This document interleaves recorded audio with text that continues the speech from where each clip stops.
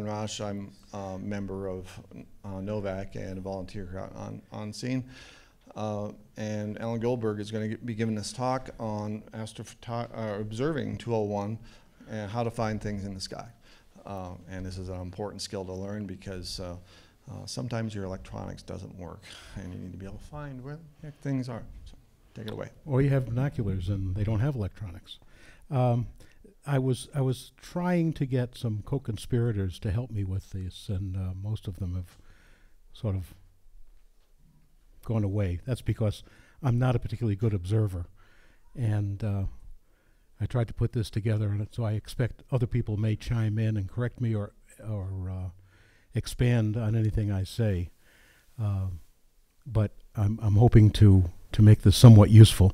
The motivation for this talk was some discussions after last year that, especially some contribution from Ed Taken, who is here behind the camera, as they say, about the fact we have the Sky Tour that Skip Bird gives just about every year now.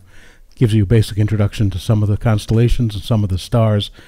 And then we have a lot of advanced things like tomorrow morning, Kevin Quinn will talk about Pix Insight, and today you heard from John Soika talking about astrophotography and registax and stuff like that. But how about the stuff in the middle?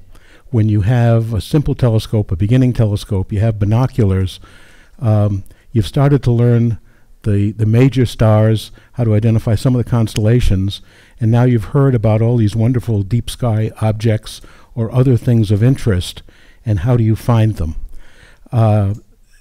Somewhat synergistically, it's the same year that we decided to start to have the binocular challenge and the telescope challenge, which was an idea from Dan Ward, and I hope some of you are going to try to do that. Now, we've had hours at a time so far in each of the last 2 nights, where if you were careful, you probably could have found 15 objects, because each of the objects in there doesn't take too long, and especially on the telescope challenge, there wasn't a rule that you couldn't use your go-to. So it's just a question of learning how to use your time efficiently when the sky clears, and of course not needing sleep, because with these weather conditions, you have to be up checking every 10 minutes to know when that 3-hour window is going to start. Hopefully we'll have some better luck tonight. Same kind of a weather pattern, maybe a little bit of clearing after sunset, a lot of clearing, maybe after midnight or sometime around that. So you should have a chance to try some of the techniques that I hope others will contribute today, this afternoon. The idea here is that we want to mention and discuss in a workshop format, not me lecturing to you, although I will talk, as you people know, as long as anybody allows me to, tools and techniques of field observing. What you do focused on binoculars, what you can do with binoculars and see some interesting things in the sky. Teach you that there are techniques for doing it, that there are tools for doing it, and allowing you to go out and showing that you can find these objects on your own without somebody pointing them out to you, although certainly having people around to help is a good idea. And we started this with the binocular challenge. We picked some different topics, some different targets to have a range from very easy to easy, not put in very challenging objects, because the selection criteria was that it be visible early in the night, this time of year, relatively bright so it could be seen with binoculars, probably nothing more than 50 millimeter, maybe with 35 millimeter binoculars. Objects which, once you find them, you will be somewhat rewarded in what you see, that it not be something so faint that you might say, yeah, there's something there, but I can't see it. Now, nothing you're going to see here is going to beat a Hubble photograph, or even the teaser photograph that John Soika showed at the beginning. One of the things people realize, and one of the reasons people go into astrophotography, is the eye is not a good detector. It's somewhat fun, it's convenient, you have it with you, but you're not going to see extreme detail in faint fuzzies in most cases, unless you have a huge telescope. We're not at that extreme. So things which you can recognize, things which you can see and say, yeah, this is something different, and be able to say that, yes, I saw something beyond just looking at stars in the sky, and that it is a worthwhile hobby. And yes, I really should spend $10,000 to buy the 14-inch and build an observatory around it in a place that has clear skies every night. So I'll wave goodbye when you go to Arizona. Yeah. So this is part one, the daytime portion, where we didn't want to try to do this in the dark in the field, but the idea was to have something where we could talk about it, look at the resources, look at the slides, and get an idea of what you might see in the evening. And then tonight or tomorrow night after the sky tour, whenever that ends, maybe some of the people who are more experienced observers will all congregate around the registration tent, and we can help you with laser pointers and encouragement find these objects yourself. And then maybe if you want, proceed with the binocular challenge. So certainly just going out in a dark sky place and looking up and seeing the Milky Way and eyeballing what you can, and if you have good young eyesight, looking at Alcor and Mizar, the double star and the handle of the Milky Way, is an interesting thing to see. And of course here, if you stay up a little bit later, you can see the Andromeda Nebula rising in the east. About, 11 o'clock, 10 o'clock, starts coming up. Recognizing constellations is a challenge and fun, and you can learn the book stuff about what you see. You can look at the sky lore and the history of observation, but there's more stuff up there, and binoculars are a great resource, or a small telescope. When I'm talking about a small telescope, I'm saying 4 inches or below, a grab-and-go kind of telescope that doesn't have a lot of automation, so that you're not going to be using go-to. And then being able to find these things either when you go out in the backyard or go out to a dark sky site or go traveling. And later on, once you get some confidence and know what you can find on your own, understand a little bit more what the go-to scope is doing. Okay. We could reprogram the whole thing to do all my backups at 2 a.m., which I should have. And as I said, yeah, understand what your go-to is doing, because I've been suckered in since I came back to amateur astronomy. I grew up doing it the old-fashioned way with sidereal hour angle and latitudes, longitude, right ascension, declination, setting circles, a whole complicated thing, and being able to find things. Also star hopping once you get to a region that you recognize and going field by field over to find the thing you want. Go-tos are great, and I wouldn't give mine up. But sometimes all you have is binoculars. And A, I want to understand the go-to, and B, I want to be able to use the binoculars. So the first thing is binoculars.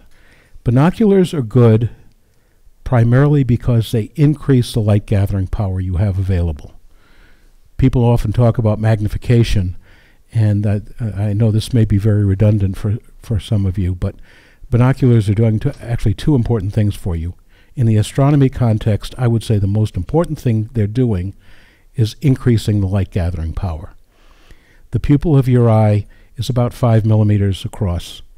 When you're a teenager, it's 6 or 7, maybe 8, if you're really dark adapted. As you get older, your iris can't expand as much as it does when you're young, about 5 millimeters. If you have 50 millimeter binoculars, each eye is getting 10 times as much linear dimension, which means 100 times as much light gathering power. 100 times as much light gathering power is 5 magnitudes. So if at a dark sky, nominally we say you should be able to see about 6th magnitude. With binoculars, you should be able to see 11th magnitude. Now, 11th magnitude in binoculars will be as vanishingly faint as 6th magnitude is without binoculars. So don't count on going out and finding the first 11th magnitude DSO. You can and say, I'm going to take my binoculars and find them. The other reason is the magnitudes on comets, deep sky objects, any diffuse object is somewhat misleading because it's the integrated brightness. It is, if you put all that light together and squeezed it down to a point, how bright would it appear to be? And you're not doing that. If you did that with very low magnification, you wouldn't be able to resolve anything. So when I say 11th magnitude, you're not going to see 11th magnitude. Maybe you're going to see 8th magnitude DSOs. And 33, the triangle Galaxy. is exactly that. It's got extraordinarily low surface brightness, but yet it's listed as a fairly decent, like magnitude 6 or Right. something like that. You're going to try and find that with binoculars unless you're doing it here. Yeah, it's hard. And even the Andromeda Nebula, I believe, is 4th magnitude, which means you should be able to even see it in the city. Ain't going to happen. That light is spread out over 4, 5, 6 degrees. So, of course, the other thing the binoculars are doing are giving you magnification. But the magnification is actually sort of fighting against the light gathering power, because as you magnify the image, you're spreading the light over a larger area, a larger angle in your apparent field of view. But and there's a reason why magnification tends to scale with aperture, because of some of the limitations of the optics. But a 50 millimeter, 7 power or something, 50 millimeter binoculars are pretty good for seeing a lot of things. They're not giving you excessive magnification. It means you're not going to see tiny objects. So one of the things we actually took off the list was the Ring Nebula, because at 7 power it's not very impressive. You can detect it, but it's still a small donut. I actually, early in my career, had the opportunity to look through the 100-inch at the Ring Nebula, and of course the minimum visual magnification on that is something like 150 or something, because you put a 2-inch eyepiece on a many feet focal length telescope, and I'm looking at it, gee, I can't see the ring, can't see the ring. Well, the ring was outside the field of view.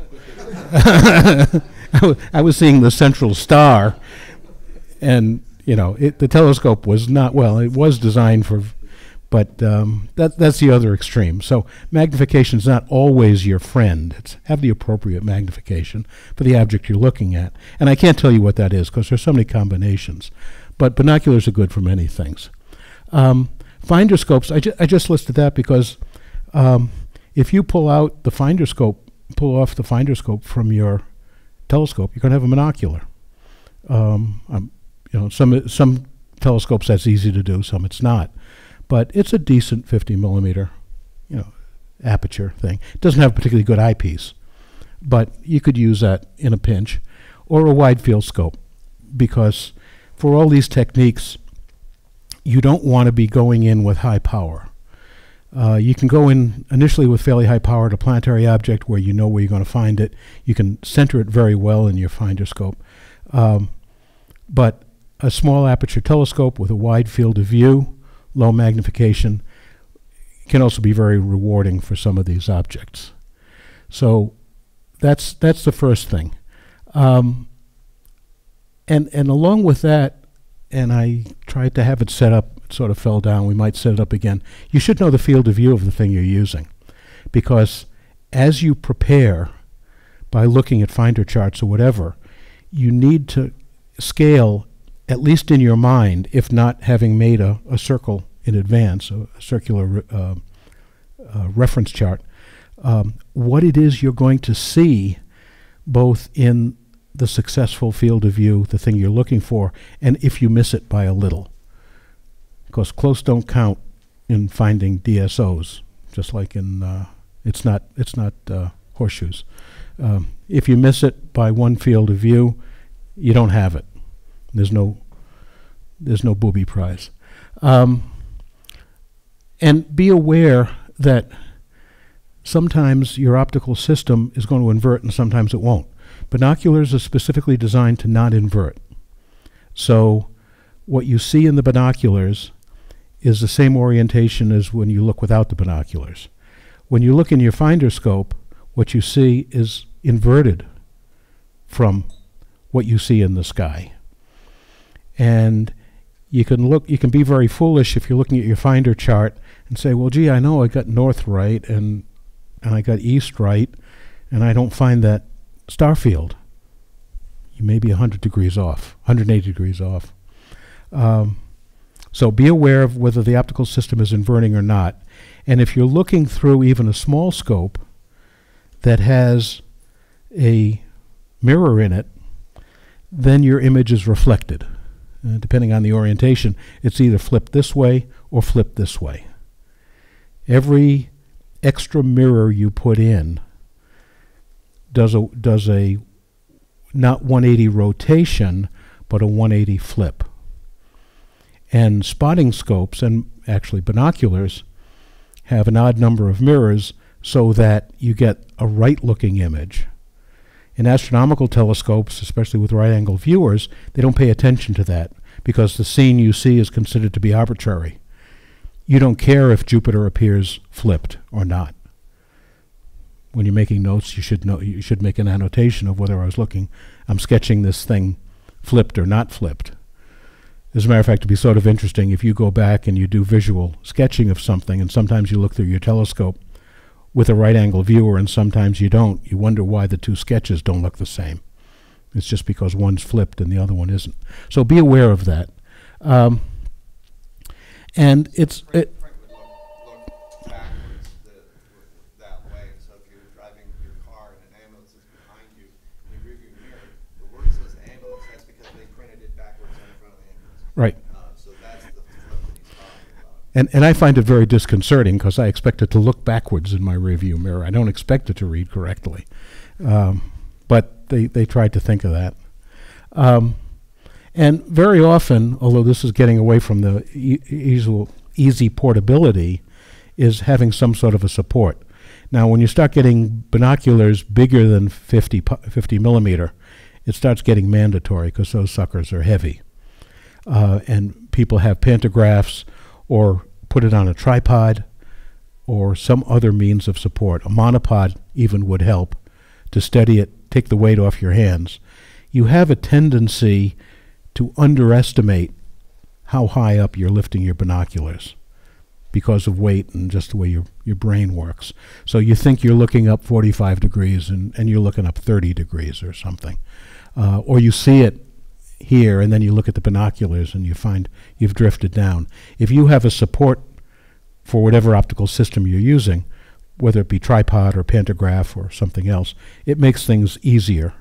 The other big advantage with a tripod or a pantograph is you can look back and forth between what you're seeing in the optical system and your chart and not lose where it was that you're looking. If I look up in the sky and I don't see what I'm looking for and then I look down, and I'm not going to go exactly to the same place based on muscle memory. So have a support if possible. The two kinds of charts you might be using are either things which are general purpose, like sky atlases, and this is not particularly convenient, but I brought it. I mean, you should know sort of what these are. This is not a convenient size for the telescope. This is more for planning, but you can actually Xerox or take a picture with your iPhone of the region of interest and get an idea of what the stars are in the vicinity, or have a more portable size, and this is my very old classic. And one of the things about old astronomy books is they don't generally go out of style. Nothing in here I've noticed has changed much in the 100 years since it was. Bernard Starr is, yeah. Yeah, that's why I keep missing it. So, I mean, this is the one I first used, Norton Star Atlas. This is probably the 100th edition 50 years ago. And a lot of the narrative in here is just plain wrong. Alan, you might mention the concept of epoch, since you have the Nortons there. Well, yeah. This is probably epoch 1900. 1950 probably. This was published by Sky and Telescope 1966, and it's the We're dealing with binoculars. and this was the 15th edition, first edition 1910. It was also done in England, so for all that means originally. And the epoch, which actually on Binocs isn't going to matter much. On your go-to, it will. And epoch is the fact that the stars are staying fixed, but our coordinate system is a little bit is defined in such a way that it moves slowly with the precession of the pole of the Earth. On the scale of star hopping and finding things in the map, we're probably less than 1 degree. Well, with this, you're syncing yourself up to that star over there and hopping over to that star and that one. Right. It's all relative. It's relative things. Nowhere in this solution did you ever do a right ascension to declination determination. Right, right. So that relationship in any of it is the same. And one of the things why this was called, really why it was called 2000, aside from roughly when it was published, is this is giving coordinates, precise coordinates, in the reference which was true as of 2000.0, whereas before that, as Cal said, either 1950 or 1900 was very often done. And this is a bit of a digression, you'll sometimes see coordinates, especially for solar system objects, they'll say something like J2000, which means they gave the coordinates in the coordinates which were true in the year 2000, even though for super precise purposes, the guys down at Greenbank Observatory, they're using the coordinates of today because they want to have they want to give the coordinates correct and say what the epoch is that was used. And then if somebody's using those coordinates sometimes in the future or comparing it to something in the past, there's a conversion formula to go between them. So you've got the atlases. The atlases cover the entire sky. The thing which many people find most popular now is the Sky and Telescope Pocket Edition, Pocket Sky Atlas, which is about the right size. Yeah, I've heard a lot of people say the bigger one, a lot of what you get is a lot more margin on it, and you don't get that much more actual. So they've got more information. More information. And more charts. Yeah. A little larger. I have one, and I use it as a reference. It's in my office at my desk. I don't take it out on the field because it costs a bit of money, and you don't want to get it wet. I probably have 10 of the other ones. Yeah. I got hand notes in the margins, and they get tattered because they get derailed all the time. I've got one always in my car. I've got one at my desk. They're everywhere. They're awesome because you hold them at the hand distance. It's one for one with the sky. Right. Orientated, and now you've got something to hop from. And that brings to mind something which I didn't put in the slide, and that is you can get this stuff in here now, and you can get it in a display that doesn't ruin your dark adaptation. But we're sort of sticking to more the old school. Paper has a lot of advantages. Doesn't run out of batteries. You can fold it in half if you're willing to. You can make notes in pencil about your particular situation, and it does give you. I mean, it's always larger than this. You're not going to be carrying around a 24-inch screen, which would be nice. It doesn't blow out your dark adaptation. It doesn't blow off. Yeah. So if you use it with right LEDs that are illuminated, even in red mode, your iPhone or your Android I'm putting out a lot of light. are messing with your ability. So I like to, for the dark side, it makes sense to control. Right.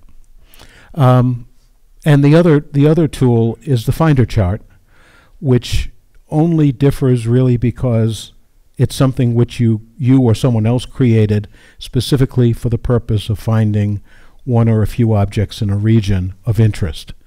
And When you do this customized with the lots of online software, I'm not going to give you the references, you can find it with the observatory programs. You can center it on the object you want. You can set the field of view to correspond, probably not to exactly your field of view, but something larger than your field of view, with a reference circle that shows what your field of view is. So you see the thing that you want, and you see its neighborhood. In some cases, we're not talking about variable stars really here, but AAVSO for generations has been putting out finder charts for their variable stars, and those are particularly annotated with neighboring stars, which are relatively fixed brightness. So when you estimate your variable, you know what to compare it to. Most of the time, we're talking about the geometry, not the photometry of visual observation. But that's a particular kind of finder chart which shows you the neighborhood, allows you to find the star, because variable stars are notorious. They all look the same, especially the faint ones. And you want to find the right one.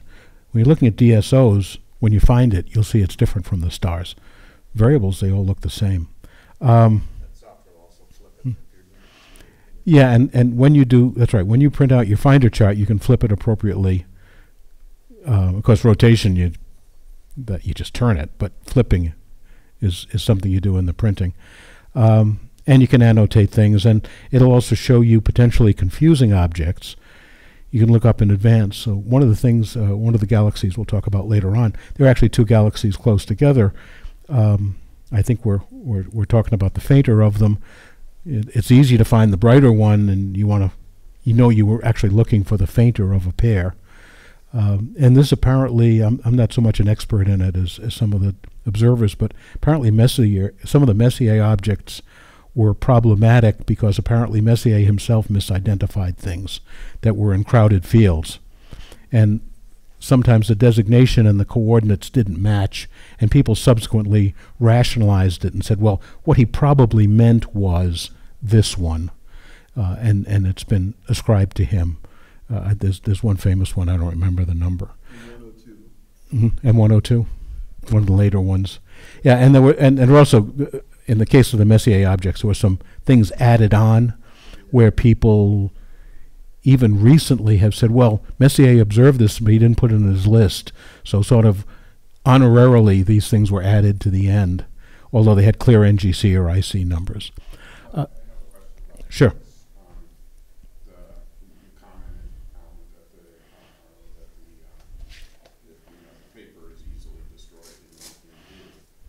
There's a version of the Pocket Sky Atlas that has covering on it. It's more resistance to that.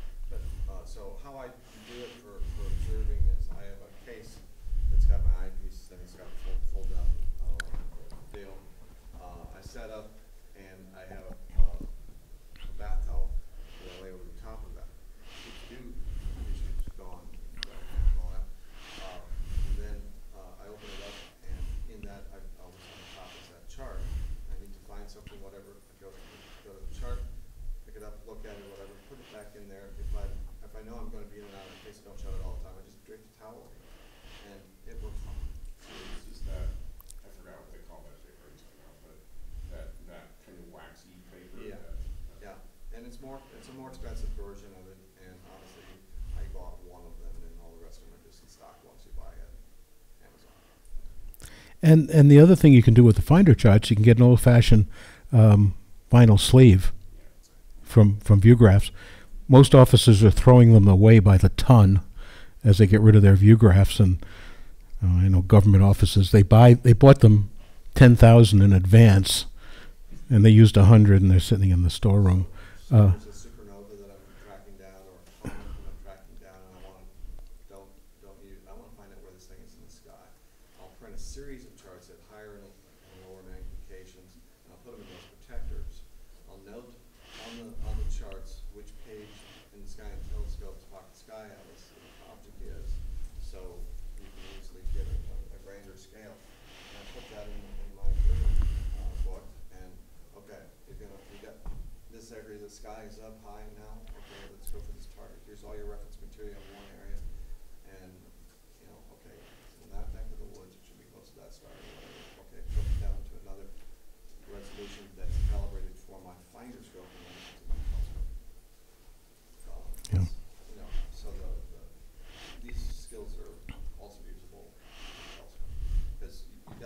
telescope, you got all this digital setting circles, and your cable from your battery blows its fuse, and you don't have a connector, or another one. And all of a sudden, you're back to finder scope, the sky, and all these beautiful stars, and all that beautiful stuff up there. And it's all just here and on the charts. And yeah, and the other thing, of course, not that the paper finder charts are all that valuable, but if for some reason you want to mark on the vinyl cover and not the chart itself for some reason, if you're not sure of something, especially in the dark where you don't want to mess around with erasers and things like that, you can mark up the vinyl things and throw them away. Most of the time I think you want to make the marks on the paper, but just do it in a way that's permanent. You can also, maybe it's the same paper you were talking about, but there are some basically Tyvek papers that you can put. That's different, but I know. You have you're talking about a more just waterproof or water resistant. It's like they spray something onto the paper that makes it Semi water resistant. Yeah. Yes, that's one. In rain. Yeah, and I've got some notepads of that I've seen. You get individual sheets. The other thing, which is in the department of do as I say, not as I do, keep an observing log. You'll appreciate it. I'm sorry that I haven't written down more things that I've seen, because eventually they sort of fade. And one of the discussions we had with the challenge, I thought we should make people who do the binocular challenge make even the worst possible sketch, but just some sort of a little sketch of what it was they saw, because most of the things we're asking for have some shape structure. But do it for your own purposes, and you'll appreciate having a memento of things you saw. You're not taking a picture of everything, and your memory's going to fade of interesting things you saw. And forces you to have more time at the eyepiece, or to do that, you have to look at it harder. If you ever make a sketch of a planet, you don't just look at the planet. You stare at that planet for 20 minutes. yeah. And because this part of the planet sometimes comes and goes, and all that, and all of a sudden it's snapping to get the more detail out. So just this piece of paper that you do the scribble on, you suck at it, right? Yeah. But it's the process. And it just gives you something. Use the mic. Yeah. And I was going to say, Check. it's the excuse. Part of it is the excuse for spending more time looking at it and increasing the likelihood, especially in planetary observation, that you'll be looking at a time when it's clear. If you just try to stare at it and do nothing else, you're going to get bored. But if you stare at it, make a sketch, look back, did it get better, did it get worse? Did the shadow move, especially if you're looking at a transit or an eclipse? Notice the changes. Looking at John Soika's video, if you had been looking through the eyepiece at that time, you would have seen some of those changes, and you wouldn't have recorded the best one of the 100 images or whatever, but you would have seen the best one. You would say, hey, yeah, it sharpened up, and I really could see the difference between this band and this bright band and this dark zone, for example. We're not talking primarily planets now. We're talking about finding things. So, Comment about sketching is don't be discouraged if your first ones are kind of crude and rustic and whatever else. You will improve over time. Yeah. Believe it or not. yeah. And so just keep at it. And that's going to be the takeaway. All of this takes practice. You don't get this the first time. You need practice using your optics, your way, in your environment, and looking at different things, looking at crowded fields. In some of these examples, we have some things that are in the Milky Way, some things are way out of the Milky Way. Observing with binoculars in the Milky Way and out of the Milky Way is very different, because especially if you haven't done it before, if you look in the Sagittarius star clouds, everything is a star. And again, getting back to something that's a little bit off topic, but in my experience, one of the things we had to do when finding guide stars for Hubble was say, how big a field of view would we need to get reasonable likelihood of having a bright enough star to use it as a guide star This is not an acquisition, but guiding, because Hubble centers on, uses nearby stars to guide during an exposure. It doesn't have a tracking mount. I talked about this to the club several years ago. It's all guiding. And the question was, how big a field of view? Well, it turns out to get a big enough field of view away from the Milky Way is going to be sort of this big. If you have that big a field of view in the Sagittarius star clouds, you have too many stars. And the astronomers all said, well, that's an engineering problem. Well, yeah, I would. And we actually had to spend a lot of money to improve our understanding of the statistics of stars in the range of magnitude 14.5, because it turned out no one had really cared about the statistics of how many stars there are in the sky around magnitude 14.5, because people didn't spend their time using 14.5 for guide stars. But Hubble uses 14.5 for guide stars. And that was a real problem. But you're going to see that same kind of a problem. You look in Sagittarius and you try to find something. Well, which one is it? Anyway. Okay. So, before you go out, if you're looking for the Lyra, don't have a clear, cold night in January. You're not going to see the Ring Nebula. Check. We're using some planetarium software or even a planisphere. Ed in his Ed has a presentation that's a little bit more advanced than this that we'll probably give at the club sometime, where he talks a lot about planispheres, those little things that you turn. Just make sure the thing you want to see is up at the time of night, the time of year you want to see it, or inversely, see what is available when you're going to go out.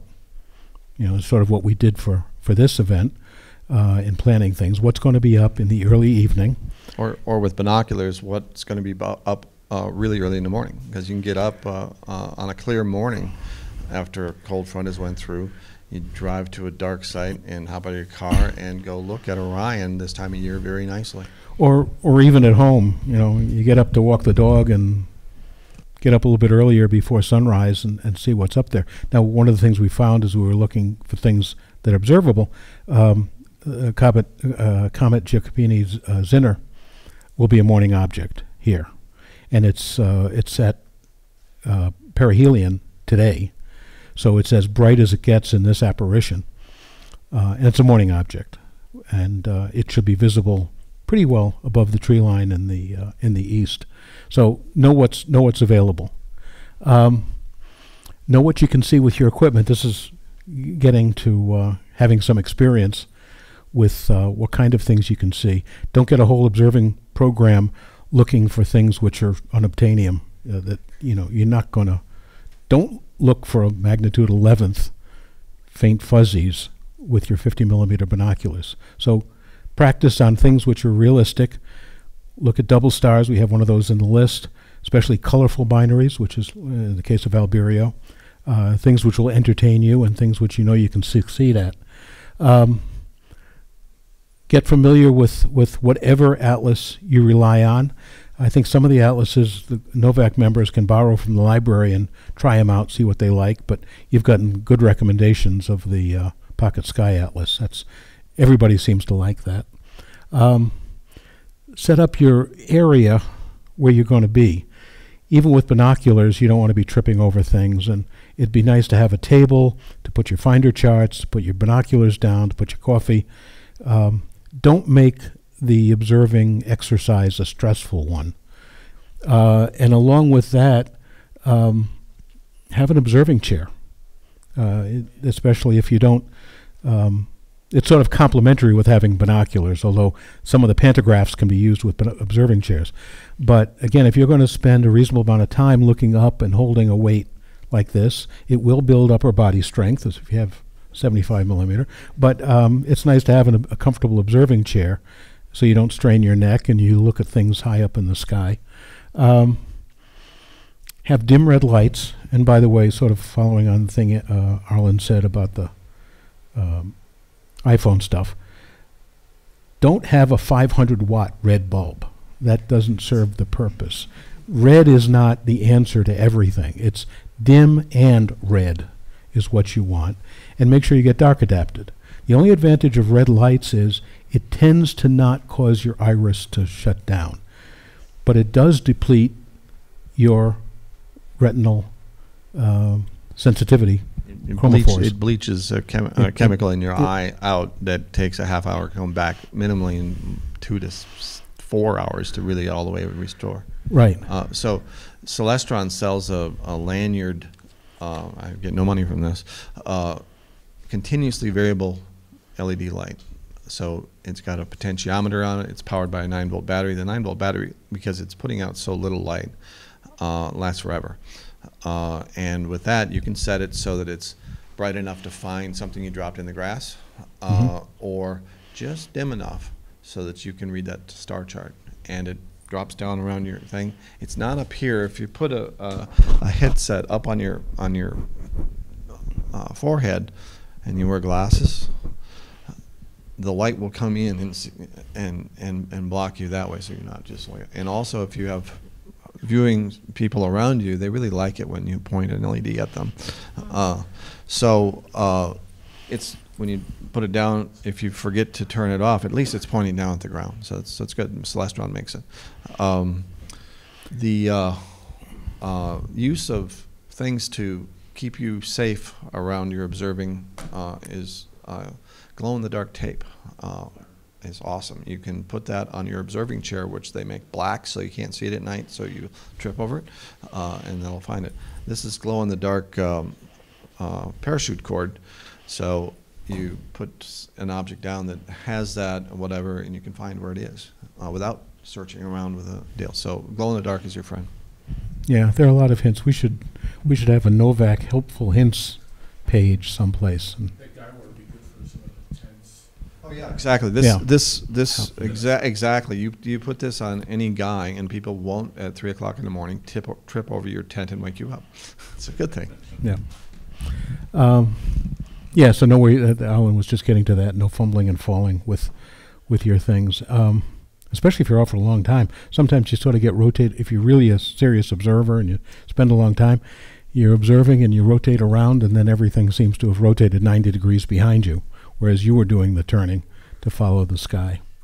So this is sort of common sense things. Anybody else have any suggestions they'd like to make? John? The best thing for binoculars was a lawn chair. Yeah. I found a pair which the weight of them, I can rest them on my eyes, and I'll just sit up there and just do this. And I don't feel the weight.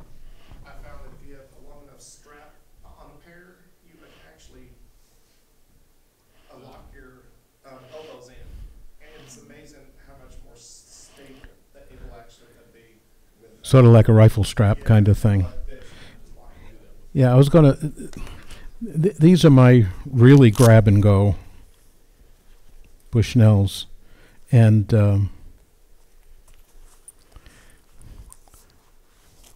these are nice to just get... These are 10x25. So, 5 times the linear aperture, 25 times the light gathering power. This gets you a lot of stuff, and I just keep it in the car. My binoculars, after the first time, because we had Phil Wary, who was an early adopter of everything. The first time I looked through stabilized Canon binoculars, I was sold, and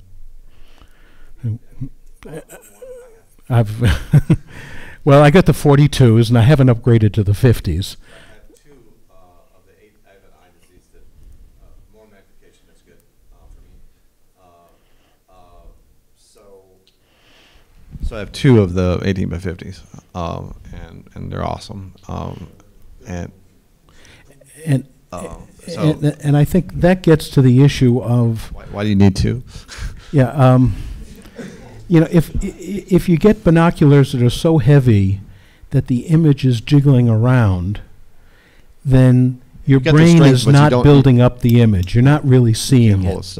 You're watching a movie. You're not watching a still. And the Canons stop that. They allow you to stare at the thing you're trying to look at, even if your support is not that great in your hands. And I think it's worth 50% in aperture. clearly. You know, so I think my 42s are like 60s. That's why with a telescope, a good observing chair adds a magnitude. Right. Because Right. you're stationary at that eyepiece as opposed to doing this, dancing around and doing all that. So yeah, the stabilization, having it either on a mount of some sort that can get it to a comfortable angle, or image stabilization. But even then, you know, if you're doing it for a long time, it's nice to have something that's holding it. And as you're trying to find this faint object, you put it at this field, you verify that that's what you're looking at, you shift it a little bit, and you know, being able to go back and forth and not having that thing move in between it is all about successful star hopping.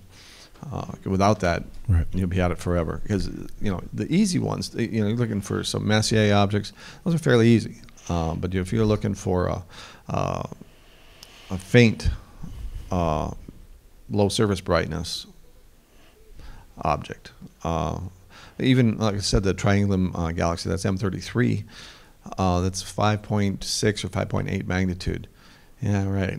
Yeah. It's not easy to find, you know, even though you know exactly where it is, because it's, you know, Andromeda's right over there. It's easy to come over to it, but it's not easy to get. Yeah, and I would say I think many people might have an initial reaction to regular binoculars that say, well, these don't really help me that much, because one of the things that happens is the magnification magnifies the jiggling, as well as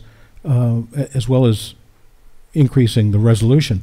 But if you can't concentrate on the thing you're looking at, it doesn't do you any good. Yes? Now, I have a tripod mount for binoculars. So Right. the nice thing about that too, and I forgot to bring it with me, but you can lower it down for shorter people like kids. Right. Or you can, you know, That's help that's a parallelogram mount. parallel. And those are awesome. So if you're at an outreach event and you want to show this object, you've got the double cluster in, and you want to share that with 20 people. You can get it dialed in, then you lock down the knob that keeps it from panning, and then you just bring it down to the child and bring it up to the adult, and it's still in the field. It's awesome. Yes? Is Canon the only system? I think there's another one. There's one other brand, but Canon's been doing it for a long time. And the technology in there is just scary how it works. It's awesome. And I remember, again, getting back to some old They have days. an oil-filled prism in there with a bellows that operates quick enough to do the image stabilization. It's just amazing. Yeah. All right, I don't know if you remember, but there were early attempts where people put gyroscopes on binoculars that just made them sort of hard to move because they were gyro stabilized in the sense of I can't tip it anymore. But if they weren't perfectly, they would vibrate. Yeah, if they weren't balanced. Yeah. But and they were heavy as anything. But so I don't know really what the purpose was. I think So here's another. So, you know, this is hard. Yeah. So I haven't done this, but I've heard of people take and buy a large front surface mirror, and you set it on a stand in front of you. You have your chart over here on the table, and you're looking with the binoculars at that. Now looking it down. reflects, so you got to print your charts out backwards, but you're at and your tripod stand now just is this tall, pan tilt a little bit, and you know, if you want to shift it a little bit, you go that way. So the concept is there. You lose just a little bit with that reflection off the mirror, but that wouldn't be a bad way. And that was one of the mindsets with the Moonwatch thing that Dvorkin was talking about last night. They knew they couldn't get a bunch of people to look like this for half an hour, but to sit in a chair looking down looked a lot like a microscope kind of thing. I actually had one of those. Someone I know is an inventor, and that's me. And I'm one of my inventions will allow you to look at a object from here to there with a binocs on a tripod, right, looking like this, and at a convenient angle. Right. So you're always looking like you're looking at a boat in the water, and it using actuators moves mirror systems to allow you to do that, and it's two mirrors, so you're back to normal. Yes, it's dimmer. get over it. Your neck will feel, And, will well, love you. And your head rotates like this through the night. Yeah, so wouldn't that be a nice product to get? It's called a siderostat. Okay, we're falling behind. Okay, so that was techniques about you. Now the techniques about what you're looking at. You need to have some familiarity with the sky, and as we've said, the sky tour is the beginning of it. But you need to find, and this is again something which Ed Tackin's working on, a key subset of stars, the Summer Triangle, the the Big Dipper, arc to Arcturus, speed to Spica, a line through Hercules. I'm talking about this time of year, but waypoints, understand the brightest constellations and how to get to some of the other major constellations from the ones that are most easily identified. And this is just a question of going out at night, even in the city to get started, but dark sites, get familiar with the sky and talk to people, learn the stories, picture these things. If you don't want to call Cygnus the Swan, if you want to call it the Northern Cross, that's fine. If you want to call the Big Dipper, the Big Bear, doesn't matter. Whatever makes sense to you. I like Boötes, the ice cream cone. That's what I was taught. I mean, the first thing in amateur astronomy is to become comfortable with the sky. And I'll tell you, the best thing was when I started going camping and I was comfortable with the sky, it's a lot less scary out there if you look up and you recognize what's there. And I think this is the origin of certainly of astrology and astronomy, was people were scared of what was happening to them at night, and there was one thing constant, and that was the skies. So get familiar with it, and I can't tell you how to do that. Everybody's got to do it on their own. Used to be the planetarium shows would teach you the constellations. I don't know if anybody does that. They think it's too boring. And as we've discussed several times, the Naval Academy used to teach celestial navigation, in which they'd have to teach the cadets, 40 stars or something. Yes? Elizabeth Warner did the University of Maryland to learn the night sky, which I started, but I couldn't deal with the traffic between Alexandria.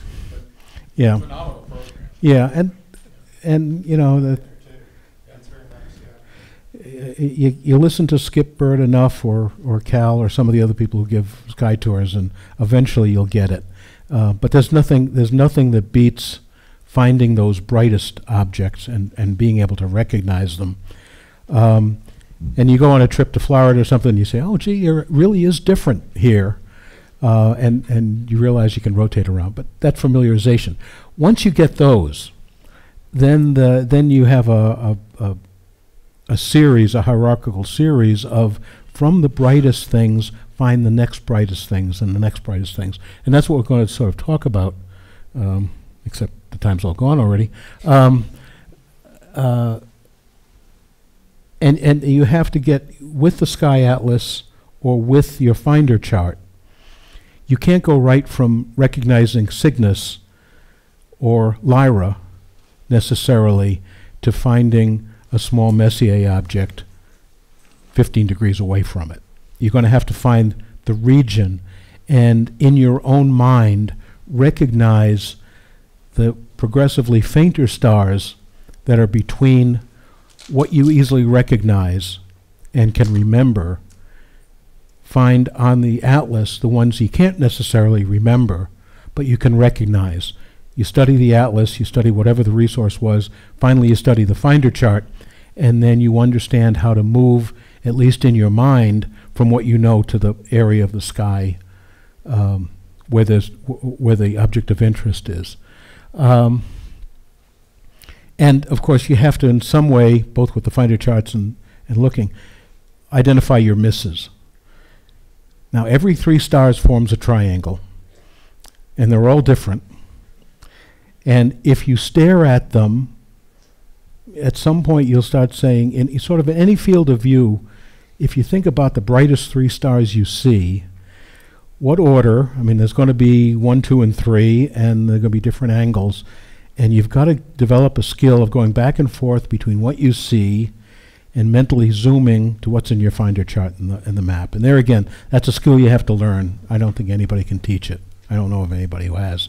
And eventually you look through enough and say, well, yeah, that's different, that's a little bit different. Or these three are in a row. 3 in a row is always nice. 3 in a triangle is less nice. And you look for the same pattern.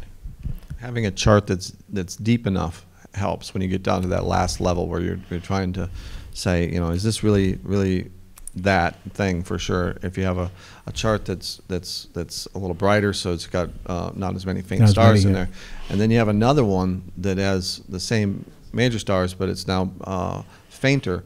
If you study it, oh, that's right, next to that star, if that really is that star, there should be this really tiny faint thing, and Yeah. that is your confirmation. And getting back to the problem in the Sagittarius region is, you look at the star chart and say, oh, I got these 3 stars in a row. And you look over here, 50 stars in a row. Everything's in a row, some combination. And you just have to develop the skill. Alan, can I say one more thing? And it's Sure. about, when you're looking at stars in a field or whatever, also try and be cognizant of changes or different star colors. Because you can use a prominent red star, for example, as a good guidepost to get you somewhere else, if that's going to be in the field.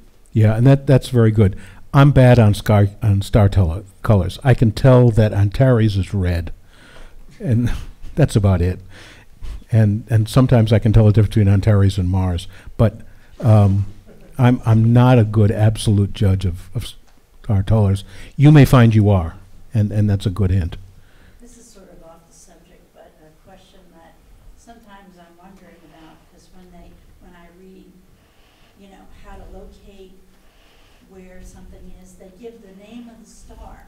And I'm looking on the star chart, and I don't see names of stars necessarily. Yeah, that's Is there a star name reference? there.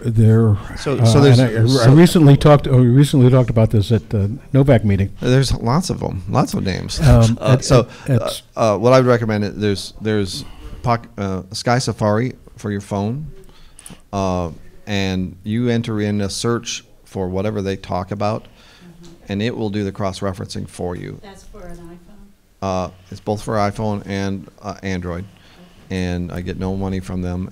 And the you know, you can take it out wherever you need it. It will even guide you to see it, but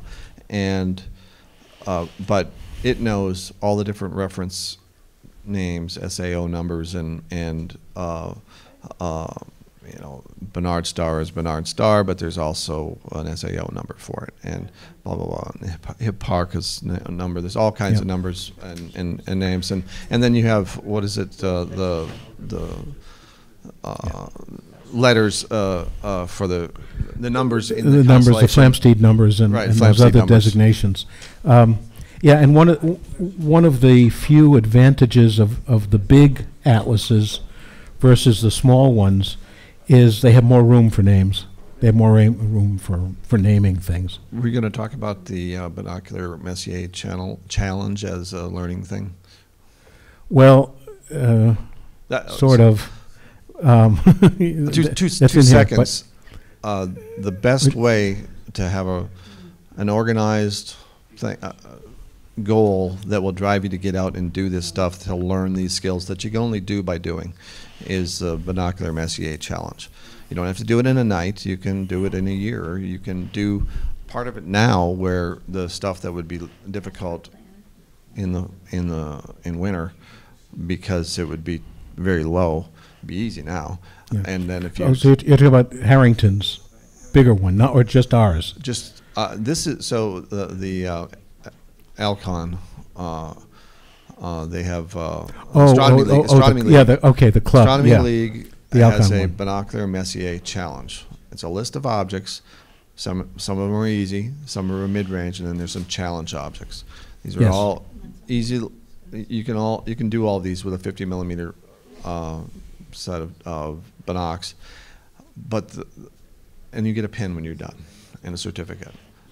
I never submitted my logs for that, because the real takeaway from that is your ability to read these charts and find things in the sky, and going from Orion and seeing the constellations surrounding it, and learning those references, and learning that's right, Leo is underneath Ursa Major, and so it's easy to find. But I was like, where is it? Yeah. And so you'll learn so much by going through that program, and it's a regimen. Do this, do this, do this, do this. But you can check them off. You have to do them all in one night, and it will teach you how to use the Pocket Sky Atlas and find things in the sky. So it's highly recommended. The one other thing I'll mention on this chart, I did talk about knowing your mist distance, but also know about, think about orientation, because the charts all come out north to the top, north up, and in the sky that may be just about anywhere. It literally can be anywhere, because things are around. And if you're looking at something that's near, I'm pointing the real direction, near Polaris, north is down. As you're looking at something that's above Polaris, north is up if you're looking from below it. So this is north with respect to lines of right ascension, and just be aware of that and get the rotation right. Need to move on. So the things we have identified for as part of the challenge, and not quite the same list as the AHSP binocular challenge. These are objects which should be fairly easy to find on a clear night here. And got the magnitudes for most. The coat hanger is not a constellation, it's an asterism, just a bunch of stars that happen to look a little bit like a coat hanger. Fairly easy, it's 3.6. The Trifid Nebula and Lagoon Nebula are both in the Sagittarius area. They're about 6 magnitude. The Hercules Globular is by itself in Hercules. It's about 5.8. Somebody with really good eyesight could see it naked eye. And Bode's Nebula, M81, is 7.8. So that's the most challenging thing on here, I think, other than the fact that some of these guys are in a dense region. And I've got more of these on these coming up. The M81 there is next to M82, the brighter of those two. Right. So that's the... Yeah, and I think the asterisks are 3 things which are on the AHSP challenge list also. So how many here can easily just boom, right there is Hercules? Yeah, I'm good at this. It takes me a while until I figured out that I needed to have a way to go. This is assuming totally clear sky and all that. Go from Arcturus through Corona Borealis. Right there it is. Because once you get in, they're all faint. They're all, they're not very bright stars, and you got all these other things, and you get in the pattern. But once you know you're in the boom, it's there. So once you figure out how to find these things, if you're done your own work to get from Orion to do to this, write it down, and then you won't remember or won't forget it. Won't forget. Okay, so here's these are different kinds of star finder charts to give you an idea that they don't all look the same. Because the easiest one and the first thing on the list is Albireo. If you can find Deneb, which is one of the 3 stars in the Summer Triangle, you've got Deneb, Altair, and Vega, which are respectively the brightest stars, the alphas of Cygnus. Alpha Aquila, the Eagle, is Altair, and Alpha Lyra is Vega. And it's actually in here. So these are 2 of the 3 Altairs down here. So in the middle of the Summer Triangle, you've got the Northern Cross, which is Cygnus, and the last star in the long part, sort of the bottom of the cross, which may be pointing up, I don't remember this time of year, is Albireo.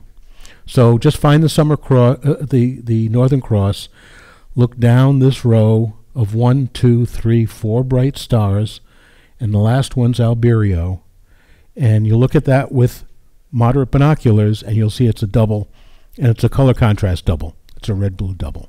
So you've found it, and that was one of our criteria.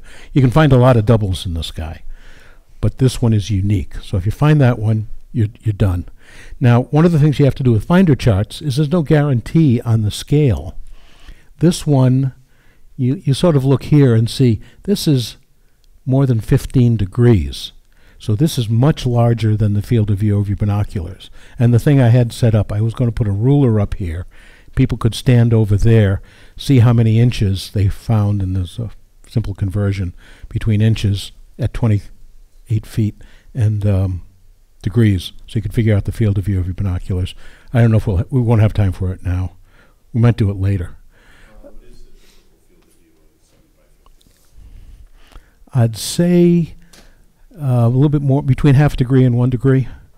You normally can get the moon in it. Most binoculars that will tell you the field of view on the back and really close. And sometimes you can, this doesn't say, well, yeah, this one does say.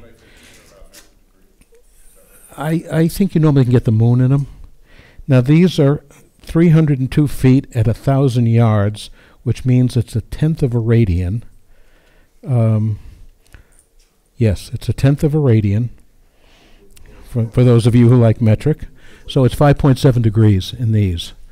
Can't you just put your hand out too, and the width of your hand is supposed to be like 10 degrees? It's more like 5, and but you're not going to get your hand in focus from the binoculars. But you can look at something you recognize in the sky. Look at the moon. See how many moon diameters it is. The moon's half degree. How many moon diameters? And that'll tell you. And if you've got signals to work with, it's bright. Put down against one corner and see how much of the rest of it you can see. Yeah, and then go back to this chart and read the scale. Alice, on the front of it is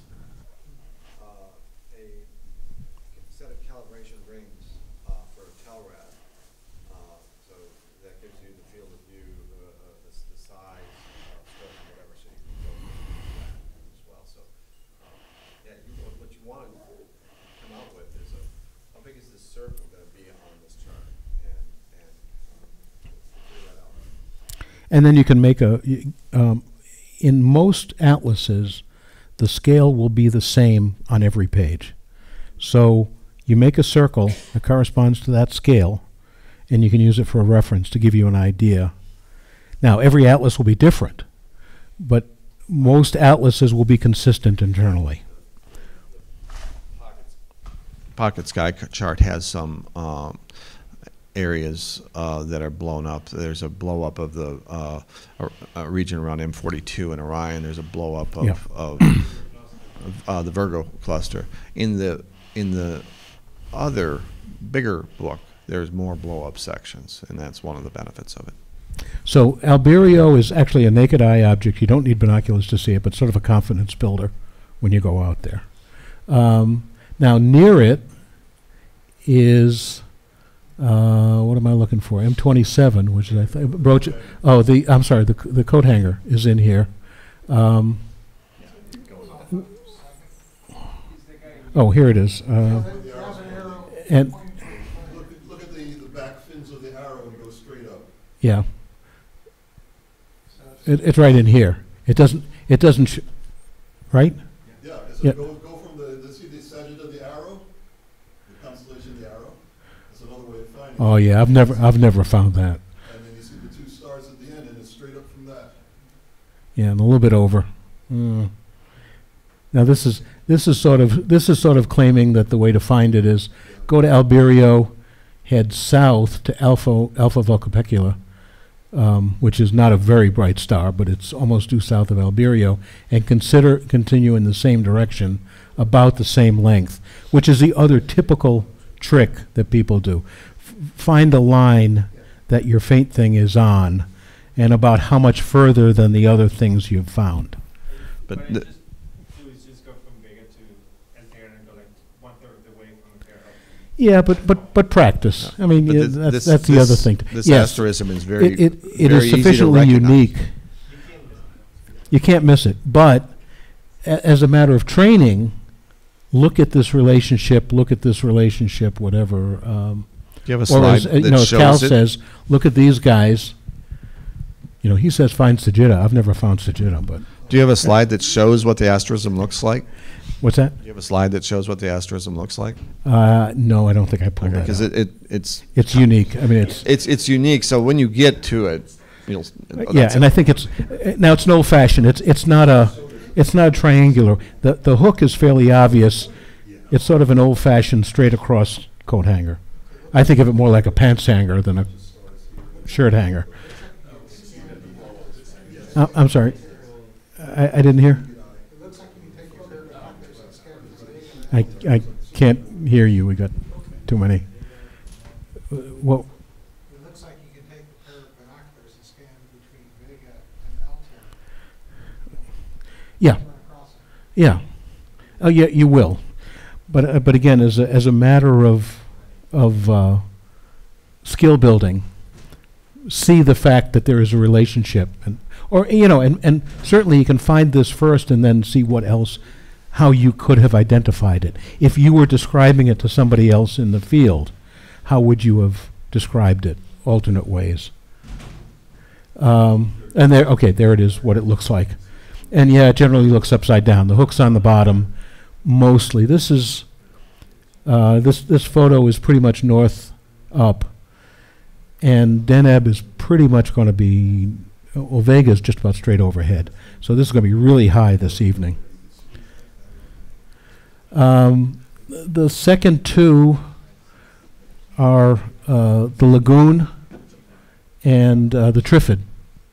And this is in the dense area near the galactic center. A lot of stars in here, but these two are clearly colorful. You won't necessarily see the color, but they're clearly diffuse objects, but fairly compact.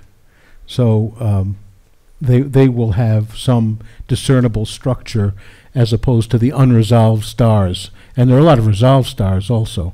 But you can find these, once you find the teapot, which is again one of your lighthouses, which is fairly easy to find, and it's pretty well, this is a good season for it here. It's always sort of low in the south, but clearly visible. You move north, and you'll find these two. And this is a little bit higher scale. And in the sense of the chartsmanship of the finding chart, they put a box to indicate a Messier object without attempting to show the structure. But the lagoon's a little bit different because it's a complex of different objects, and I think it has multiple IC numbers because there are individual discernible things once you get to more resolution. So as you can see in the notation here, bright nebulae, it shows a physical extent or it just shows a marker for it. M13, the finders are in the sense of Hercules having his body as a box, again north to the top, between the two rightmost stars, which are tending towards the west. About a third of the way down between them is M13, which is a nice globular cluster. Again, has a very distinctive appearance. And then we get to M81 and M82. M81 is the brighter, and it's north. That is, it's between the pointer stars, which should be easy to find. Polaris is up here someplace. Alan, you go diagonally through the bowl. And Points right to it. yep. So you'll again the previous slide. Brighter of the two. No, this one does not show the scale. Brighter So of the two will be quite obvious, and then if you stay around a little bit, you'll find out. right, and M81 is pretty. M82 is interesting. M82 is an active galaxy. If you get a little bit more aperture, it's an irregular. It's a non-standard type of galaxy, probably with an exploding core. But yes, as Cal says, it's also an excuse to learn all the names of the stars in the Big Dipper. So you go between these two at about the same distance, and you should find M81. Now, you're not going to see this. You're going to see a fuzzy condensation, and It may take you a while, but the point is it's certainly doable in 50 millimeter binoculars. Trust yourself that if you go along this line and you look in that region, you will see it. And just give yourself some time. But don't look for 20 minutes and then find that a cloud came by. That's the other observing tool. Don't get frustrated. And we tend to not get a lot of cirrus here, but cirrus can always fool you, come in and limit your visibility. So I think that's near the end. That's a detail of it. There's another even fainter galaxy in here, NGC 3077. A bunch of them here. But this is not nearly as dense a star field. This is way away from the Milky Way. So if you see anything that's a nebulosity in here, it's the hunting ground for galaxies because it's not being obscured by our galaxy. Okay, and if it clears up after... Well, not when it, because it will clear up at 3 a.m. As it clears up at 7:30. Yes, as it clears up at 7:30, everybody be there with your binoculars or finder scope or spotting scope or whatever handy, or just show up and there'll be binoculars to share. There will be laser pointers, not for play but for educational purposes. So we can give you some hints if you have trouble finding some of these waypoints and you want a refresher on the summer triangle where Hercules is, how to find Hercules from Arcturus, things like that. We can help you with some more targeted thing because we're here to share if we can. And you can find your own finder charts. I mean, I happen to pick these up from, I think, Free Finders or something. There's lots of stuff online to make finder charts, and you can get any scale. As you get to bigger telescopes, you get to more individuality of what it is. Depends on your telescope, how much light gathering you have. Depends on your eyepiece, what your field of view is. I like to use wide field of view eyepieces. I don't like high magnification because I just want to see a bunch of stuff. But that gets to be more individualized. And that's why we're not trying to do astronomy observing 202 on the telescope challenge, because that you have to know your equipment. Practice, practice, practice. Whoops. And then you can do your Messier marathon. Well, that's beyond the Messier challenge. Messier marathon is you do the whole thing in one night. One night, exactly. So you could do the Messier, binocular Messier challenge. In a night. So I did the binocular Messier in my car through the moonroof, listening to tunes with the heat up. So nobody says you have to make this difficult. Right. And I could drive out to a dark area and drive over that way. Hey, there it is, got it. And I do that in the evenings, and I do that early in the mornings, and you get two different ones. Then you get this big gap. You just go out when you're observing sometime and knock out the middle ones. And I did it in a very short amount of time. Some people take a year to do it. I did it in probably a couple months. And I learned so much about reading that chart from doing that. You can also put a red dot finder or a Telrad, adapt it and get it so that you actually have a Telrad of where your binoculars is looking. So you can do that, so a reflex, I forget what you call it, but anyhow, just a red dot finder.